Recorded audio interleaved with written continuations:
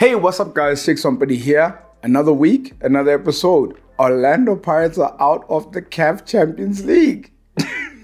Let's go. That's how it goes? They keep asking about the best when they know it's me. Okay. Asking about the rest when they know it's me. Straight in, I guess. You know it's me.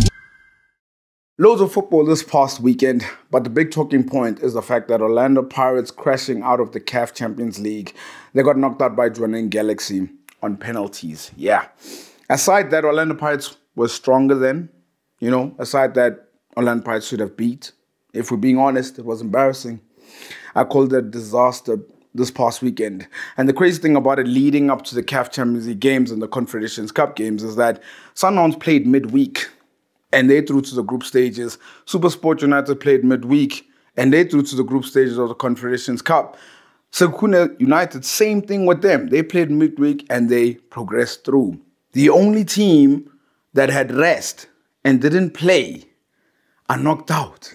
Can you imagine shellering a girl for over a year? And then when you become in the relationship, after 1 month, it ends. So Orlando Pirates did all that work to get into the CAF Champions League, only to get knocked out at the pre-stages.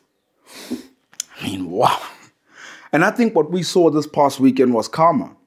Karma to Orlando Pirates because they playing like they think that they have arrived.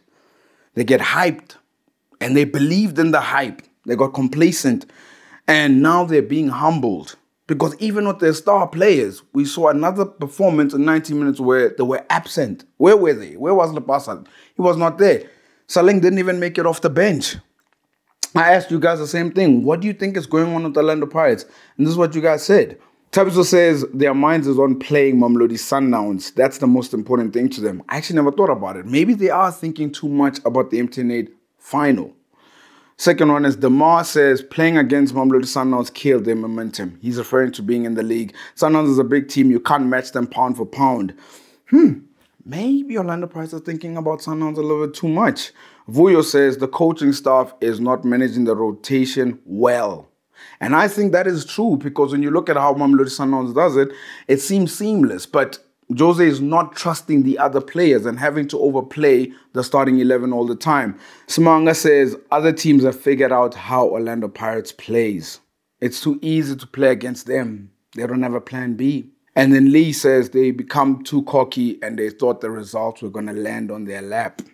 I believe so too. I do believe Orlando Pirates have become cocky. They better wake up very quickly because we are running towards the MTN8 final. And if I have to be honest, they are not going to defend their crown against Mamelodi Sundowns. The silky, the tricky, the classy Mark Mayambela is in the house. And I asked him a simple question. With Orlando Pirates losing form, can South African players play every 4 days? Guys, on today's show, a guest that I respect over a decade on the playing field. And listen to the CV of clubs: Bloemfontein Celtic, Orlando Pirates, Chippa United, Cape Town Spurs, SuperSport United, Cape Town City, and a stint in Sweden. Mark Mayambela, welcome to the show. My brother, thank you for having me. Good afternoon, good evening. Yeah. Man, every time I think of Mark Mayambela, I remember the tricks, the way you were able to just beat players with ease. What are you up to right now? Yeah, now mainly I'm busy with coaching now. I'm a youth development coach at Cape Town City. I am the lead coach for the under-18s. I also do initial recruitment in the club.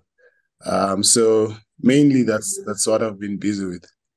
Oh, man, amazing. And I know you guys are doing phenomenal work there, leading in the youngsters within Cape Town City as well. I have to ask you this every time someone mentions Mark Mayambela, they mention Bloemfontein Celtic. I have to ask, man, what is it that Bloemfontein Celtic did right that maybe other clubs in today's time can learn to sort of bring fans to the stadium and have that unity with the fans? I think it's culture.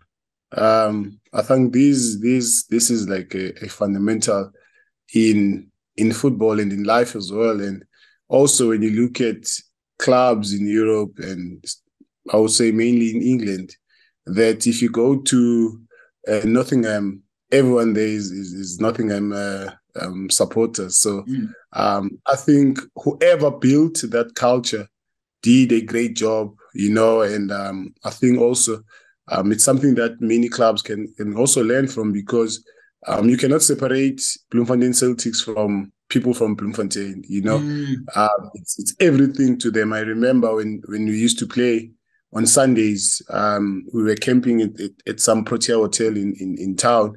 And when you go for a walk in the morning after breakfast, everyone in the street that you see is wearing a Bloemfontein Celtic shirt. The staff in the hotel are wearing a Bloemfontein Celtic stuff. So colors as well. So when you walk or when you drive to the stadium, the city is green, And I'm not talking about something that is there's an announcement that is made that tomorrow we are wearing green. No, it's part of the city. It's part of culture of the city as well. That they'll always have my respect, the Celtic supporters, because they always remain consistent. The next question I wanted to ask was, you were a player not so long ago. Now you've gone into coaching. You'd be able to give me more information regarding this. So I look at a club like Orlando Pirates. They started very strong, very well. Then suddenly the game started to pile up. CAF this, MTN8, the league, and suddenly the consistent performances are not there. And I found myself asking the question, Mark, maybe you can give me a better answer, is, do South African players struggle to play every 3-4 days? I mean, I know Sundowns is doing it, but the rest of everybody else, do they struggle to have as many games in 10 days or something? I think what is important in this is the mental aspect of football. Which is something that in South Africa we don't really take care of. You have clubs in South Africa that don't have sports psychologists in their clubs, and this part of what you're talking about, playing every game every 3 days, every 2 days, it's mentally taxing, and it needs special care, not only rest but also special care when it comes to motivation of the players as well. I think also the mentality that we have in South Africa towards some clubs, towards the CAF or the Champions League or the Conference League, is not so like Sundowns. You know what I mean? And they take it serious. They want to win it. They're playing to win it. And also sometimes you hear from some coaches how they speak about these games as well. And if your coach speaks like that and speak negatively about CAF football, and then already you as a player, you have lost that game already. You have all lost that battle already. So I think the mentality when it comes to this kind of football doesn't only start with the players, but it starts with the hierarchy of the club. It starts with the coach of the club and the ambition of the club, the ambition of the coach. And if the coach is heading to a situation whereby they are working to win and also helping the players also to be able to play every 3 days, I think that's the first step that you also need to take when it comes to it. It doesn't only start with the players, as much as the players are the ones that are playing. No, the reason why I asked that is because, do you feel that sometimes clubs within the PSL or the DSTV Premiership let themselves down by, it's not necessarily beating Mamelodi Sundowns, for example, if you're trying to catch Mamelodi Sundowns, it's about how you play against the rest. And where you find the Sundowns were able to win 8 games in a row, other teams are not able to put a run of 3-4 games in a row. And is that where the consistency is not there? You must remember, Sheiks, if a club plays Sundowns tomorrow and they beat Sundowns, that doesn't mean that they are in Sundowns level. There's so much work that is done by Sundowns. There's so much processes that are being followed. There's so much work, as I said, for other clubs, for them to catch up with Sundowns. I'm not talking about from a results point of view, but I'm talking about also a structural point of view, the kind of football that is played, the kind of coaches that they have. Also, when you look into their development a little bit more, how they are playing now, you can see that also the DDC now is playing like the first team now. You can see also the younger under-19s and under-17s are also trying now to move in a direction whereby they have the same game model or the same style of play as well. So this also needs a lot of work. This also needs a lot of work. And also now it helps players like Mabena, it helps players like Cassius, to when they go to the first team, they go there and it doesn't take long for them to adjust because the playing style is the same as well. So I hope the other clubs are listening in terms of having to take it seriously. And one thing that you said that Mamelodi Sundowns have done is invest. They've invested in the head coach, Rolando Moegoe. I mean, since he was a youth head coach and he went to Orlando Pirates, he came back eventually. I'm asking myself, already he's won a league title. Already he's gone on this unbeaten run of 32 league games, not being able to get beat in the CAF Champions League as well. He took his club to the semifinals. They're playing a brand of football that is great. How long do we have until we say Bradley Carnell is in the US, Benny McCarthy is in England, Peter's in the UAE? How long do we go till we say Rulani, maybe he has to go overseas eventually? Well, of course, it would be a huge step for him, and I think it will be a step that I'm sure he will also want to take, especially if the project is the right project for him. It's a project that also will allow him to grow.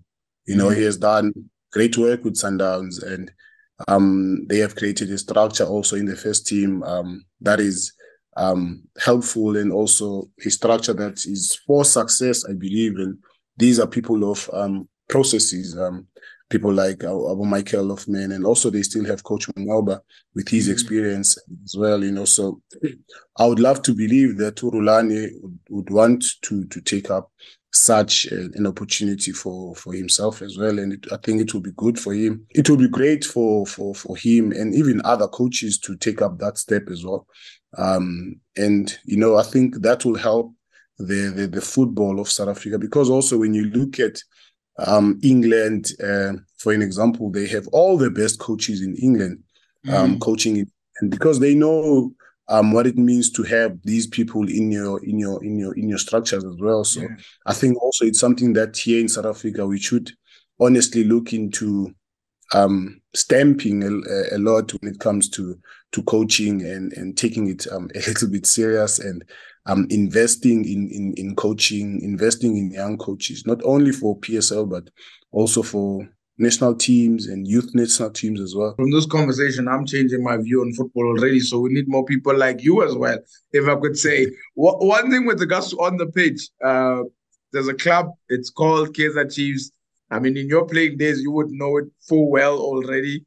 They were winning so many trophies for long. Like it was, that's why. I mean, they were the club team. They won. I mean, the cup team.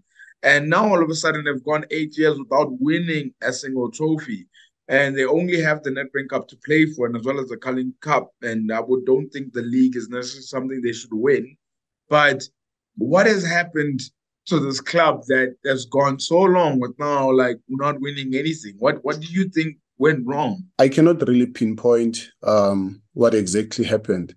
But I think also one thing maybe that I can probably point out in this moment, maybe it's not a problem, but maybe it could be part of it as well. But also the kind of, when you look at the coaches that came from Coach Stuart Baxter to Steve Compella to Kevin Solinas to Kevin Hunt to Ernst to Arthur, now Costa, and when you look at it, maybe 3-4 playing styles, not the same game play model, so also maybe something like that brings some level of confusion when it comes to when you look at Barcelona, for an example. It doesn't matter the coach, but the playing style, the game model doesn't change, And also when they look for a coach, they look for a coach that suits how they want to play. I remember before Barcelona signed Pep, they wanted Mourinho, and Mourinho was one of the leading coaches to take up after Frank Rijkaard, I think. Yeah, Frank Rijkaard, yeah. But the concern was with Mourinho was the playing style. And And that's the reason that Mourinho couldn't coach Barcelona at that time, was because of the playing style, because they know what kind of football that they want to play. Maybe it's something that also a big club like Chiefs can look into and say, let's find someone that will bring, hopefully that someone is Coach Tseki at this moment, that will bring, or that brings what they want in terms of how they want to play. No, you're definitely right. And when you speak about culture and you speak about the fact that philosophy and the way it's supposed to go, I want to talk about the South African philosophy. And I'm asking myself, players like Mark Mayambela, players like Jabu Pule, players like Skarangobese, players like Junior Kanye, you probably would say, maybe even Dr. Kumalo, players that were naturally gifted when you spoke about South African flair. Are they a dying breed, according to you? What do you think? It shouldn't be like that, to be quite honest, because the society influences the playing style, and society is the people. What do they love? What do they want to see? And the players that we have by nature, what kind of players do we have by nature? We have players, we have Mark Mayambelas, we have Tabora Khales, we have now the young from Pirates, we have Mshishis, we have your Pesitaus, your Mishalis, and then this now influences us already to say, what kind of players should we have? When you look at defenders, for an example, you have your old John Mabizela, you had Lucas Radebe. Lucas Radebe. What kind of players are these players? Are defenders that are comfortable on the ball, that can play from the back. You had your Robin Johannes, you had a lot of players that came, Abo Siabonga Sangweni as well. Still you can see now also with Sundowns, you still have Abo Musa, Abo Grant, Kekana, defenders that can play from the back. So now also that influences us with what kind of football can we play. You have Abo Rowan that can play from the back. You have Abo Velimota that can play from the back. Abo Kune used to play from the back. The late Senzo Meiwa used to play from the back. So we have goalkeepers now that naturally they have this natural talent to do these things. You know what I mean? So already this influences us. In wide areas, we have these skillful players, 1v1 situation. We have in midfield, you have your Shoes Mushewu, you have your Tiko Modise, your Papi Zotwane, you have your Mshishis, you have your Hlompo Kekane. It influences us already. So we don't have to look far for us to understand what kind of philosophy that you need to have. You have to look at the players that we have, and these players now determines this so-called philosophy. But what's key now for us is how do we influence or even implement this philosophy that we have. How do we coach it? How do we instill it? How do we imprint it? How do we help the players to understand? Okay, now, Mark, we know that you have your skill, but we don't want you to and not help us. But now, let's use your skill to eliminate players. Now, let's create 1v1 situations outside in wide areas for you to use your skill, for you to eliminate. But also, let's help you with your decision making after you have eliminated this player, to say, what do I do with the ball now when I have eliminated this defender? Because sometimes some players will eliminate a defender and wait for him to come back again, for him to try dribble him again. So now we create an environment whereby decision making is a little bit better for our players as well, and what to do in those. For me, one of many things that I would love for South Africa to have, or to maybe invest in, is sports psychology, or psychology as a whole, so because also these young men, they come from societies that are really, really broken, if we can put it like that.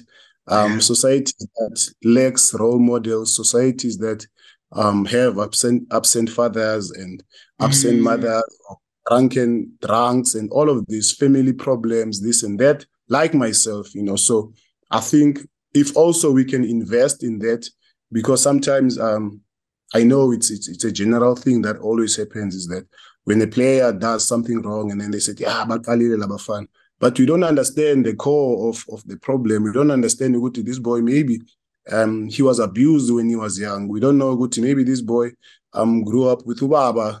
Because also you must remember our immediate role models, our fathers. If the father is not there, your immediate role model is your brother. So if your father drinks and doesn't care and is a low life, sorry to say that, how will you maybe to an extent think that maybe this is the life, Yeah, see, that is so deep, man. I almost got emotional a little bit, because sometimes we judge these players so quickly, not knowing like the situations and the stories that they have. You speak about support of family and growing up and all that. I have to ask this before I have to go. The last question that I have is, how proud are you of Mayambela, who is on the verge of taking part in the AFCON and is already taking part in Europe? How proud must you be? I'm proud of him, He has done so much, and he has worked so hard for him to get into, or to get this opportunity. I think, as his brother, I am someone that to always look up, or maybe look after his emotion. And sometimes when he was also, we speak about the national team, and I will say to him, I don't know what about this national team thing, and these people are doing this and this and that. Because I wanted to protect his emotion so that anga feel bad. Kandi deep down he was saying, this guy is crazy. I want this thing, I want this dream, and and I remember when it first happened, he was really, really happy to be part of the national team, to represent his country. I think he's one person that is passionate about football more than I did when I was a player. He has invested a lot in himself. He does not drink. He does not smoke. He doesn't have tattoos. He pays for his own sports psychologist. He pays for his own conditioning coach. He has, and so he's someone that also invests in himself as a human being and as a footballer as well. And sometimes, he will send me a message at 5 a.m. He's at the gym. I see the message at 8 because kanang vuga, so he's someone that invests, and I'm not gonna say maybe he deserves, but he has worked hard for this opportunity, and he has done well also when he was given a start or coming in as a sub. I think also it shows the effort that he puts in, that he appreciates the fact that he's in this. Also it came at the right time in his life. Of course, he's a little bit matured, turning 27 this year, and also he's doing well as well, playing the Europa Cup as well. So I think also everything that is happening in his life was also aligned by the heavens as well. That everything is coming together at the same time. I think I'm really proud of him. I'm really proud of the man that he is. Nah, man, that's massive. And please tell him that he's also a captain and senior player at Bafana. We need him to performing well at AFCON as well. Mark, man, thank you so much for being a guest. I have so much respect for players like you, who the way they played the game, the level of respect you showed it. Even speaking to you now, just how much you're showing it respect in coaching. I'm now going to be a little bit less critical of players that are upcoming. Because sometimes you want them to boom so much, but you don't know what they're going through. So I want to say thank you for coming on the show, and I really do appreciate it. Thank you so much. Now, all the best with the coaching, man. Hopefully one day we see you as a head coach in the DSTV Premiership. I will be a better coach than I was as a player. Thank you so much, man. Keep well, yeah? Yeah, my brother. Thank you so much, Shege. Who was up to par and who became our star, but also who fell short in this game we all love? Let's find out on Moegoe of the Week. Star of the Week goes to a player that is going about his business in a silent way. Tshegofatso Mabasa of Morocco Swallows. Already got 6 goals in 8 games. He's on fire. But I see you. I see you. The Moegoe of the Week, it's obvious. Orlando Pirates Football Club. Exiting the Champions League that early, guys. I mean, they remind me of like this pit bull that looks so scary, né? But when it opens its mouth, there's no teeth. Can't bite. But no to say it's a fella. That's it. Those are my Moegoes of the week. It's time for Bet of the Week. Get ready to win big by placing the right bets on the right games. The UEFA Champions League is back. And of course, I had to add it on my bet slip. Antwerp going against Shakhtar. I've gone with over 1.5 goals. Dortmund are going up against AC Milan. I've gone with Dortmund or draw and over 1.5 goals. Porto at home against Barcelona, over 2.5 goals. Newcastle versus PSG. I've gone with Newcastle or draw against PSG. Yeah. Red Bull Leipzig against Manchester City. I've gone with over 2.5 goals. The odds, 8.67. That's 8 times my money back. The most I can win is 2,800 rands. Whew. If you want to win with me, click on the link below. Remember to practice responsible betting at betway.co.za. We've come to the end of the show. Now, before we all go watch Cape Town City versus Kaizer Chiefs, don't forget to like and subscribe and hit the notification bell so you're notified for future episodes.